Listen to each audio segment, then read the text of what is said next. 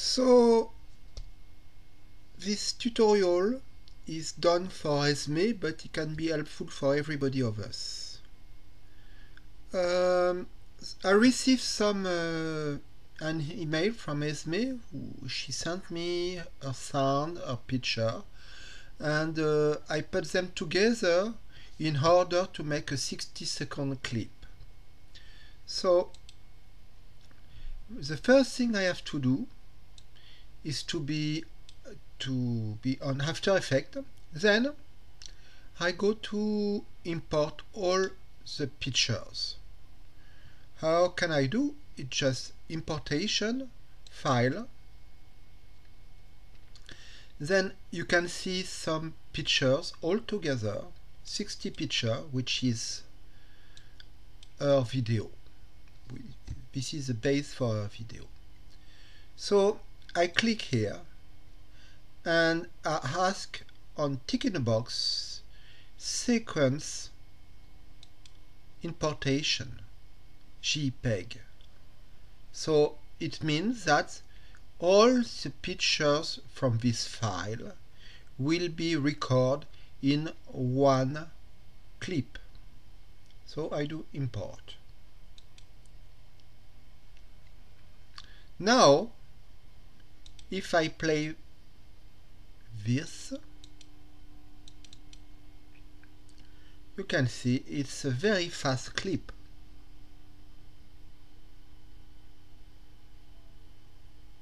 It's exactly 60 pictures in 2.5 seconds. But my clip must be 60 seconds. So I create a new composition which is called Esme Work or Esme Project, and I do it in HD TV 1080 by 25 frames per second, large 19,020, then frame by seconds 25, and square pixel is very important. Tick on square pixels. I keep a red background to make sure that everything in my picture will be okay, because red is unusual. So let's do that. Now the Esme project, I click twice to make sure that I see it. You see now Esme project is unlighted. Then I drag and drop my previous clip, and as I told you, this clip is larger than the size of my efficient clip, my project clip, and it's shorter in time. If I do that, I can play it and you can see this is a part of the picture. So it means that I have to set up for the time and the geometry, the size. The geometry is very easy. You remember that I quote about the Adobe functional principle tool. Just open the under menu, always with a little triangle or an arrow. You can find that everywhere in the Adobe system.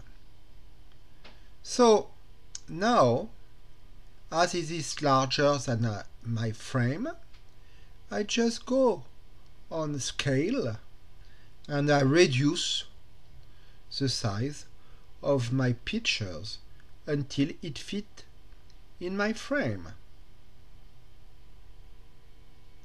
And you understand how the red background or green background, whatever, but with a very evident color, can be useful.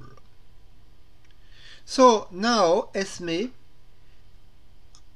has a normal size video ready to go. But the other problem now that I see that the frame is not very adapted to the geometry. So maybe she will have to do it again to have a better geometry, has a better light. But anyway, this is not the most important point. Now the most important point is that you are able to make import as a sequence, and to create the right project, to put your sequence in your project. Now, what about the time? We have an issue. Our clip is shorter than our project. So I just unlight my clip and I go to layers, calc in French. So I go to time and time extension. And now I can ask After Effects to extend the time to 60 seconds.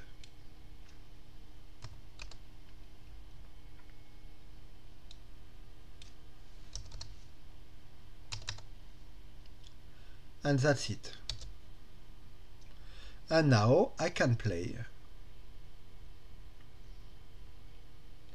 the video. So this could be quite okay. I have only several issues with that. The geometry, maybe the infinite loop is too much on the left, so it could be better to have it like that. And maybe we don't have enough pictures, so that would demand Esme to reapply her work and to make a new experience, to make the stop motion working better and getting more fluent. Or does she needs to have another kind of light or another kind of frame? Whatever, it needs to be reapplied. So I just put this on the right situation, and you can see that both shoot for one clip, because she gave me 2 clips in one, so this also needs to be sync and reorganize. But anyway, let's think that is quite okay and we are satisfied with that. How do I proceed to make a video? I go to composition and just goes to the render queue.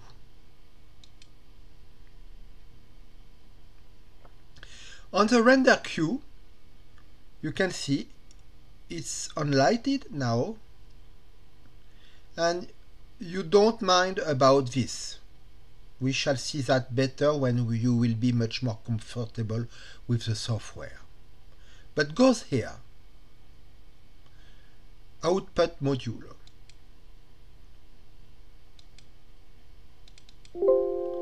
So you click twice and you can have your QuickTime sequence.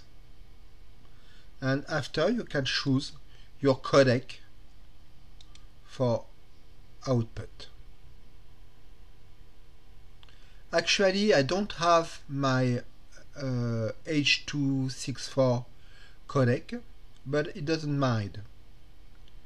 I will have another solution. But that's the way you make your pictures.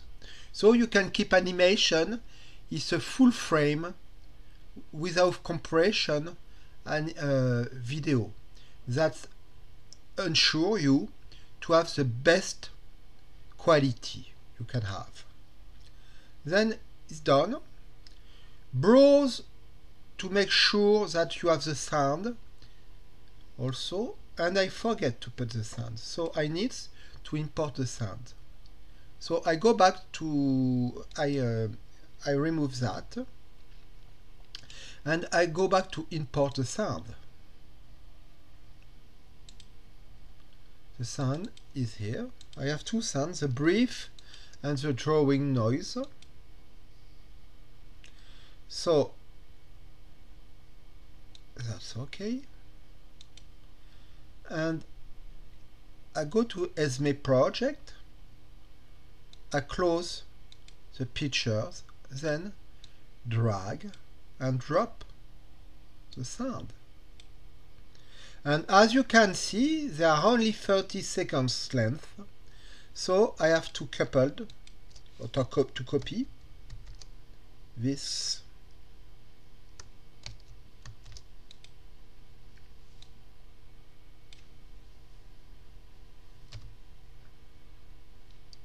Let's go.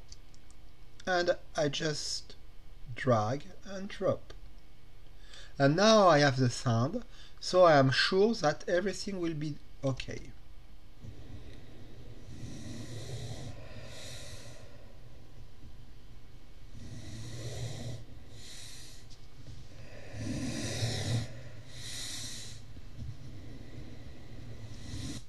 So now what's happened?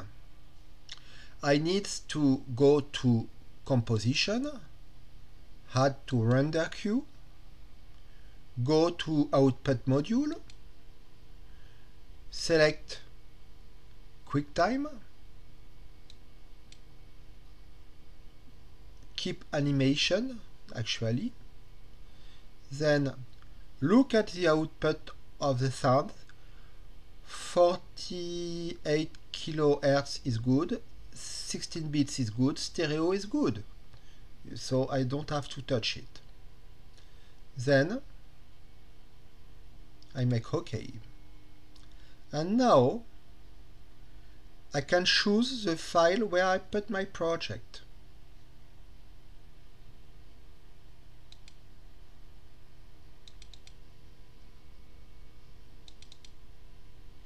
Is here. Is my project trial. Let's go. And now click on render.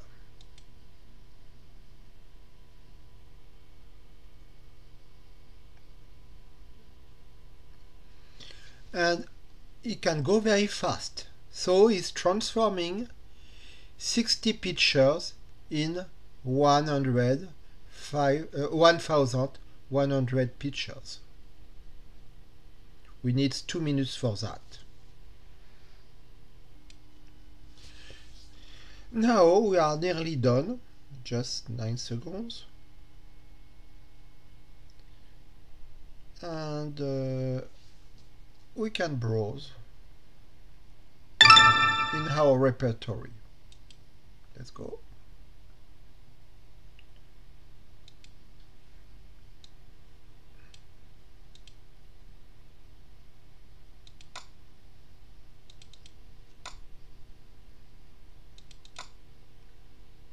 And here is my Esme project trial.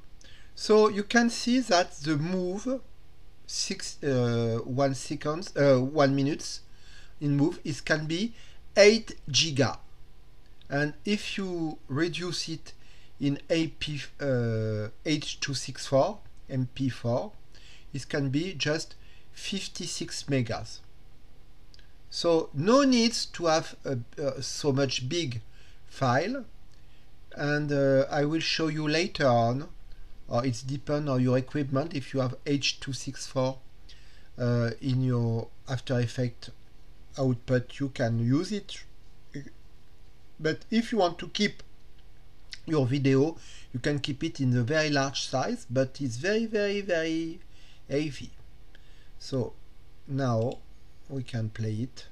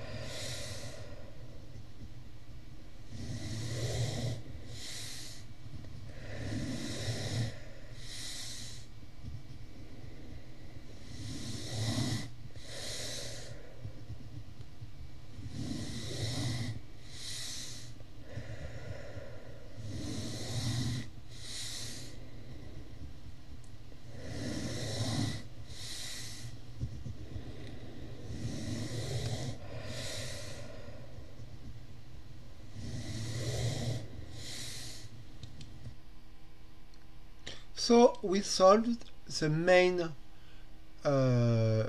technical issue, and now we can turn our interest in the artistic problems that this project can carry on. So this will be during the next course, and we shall talk about that. See you later.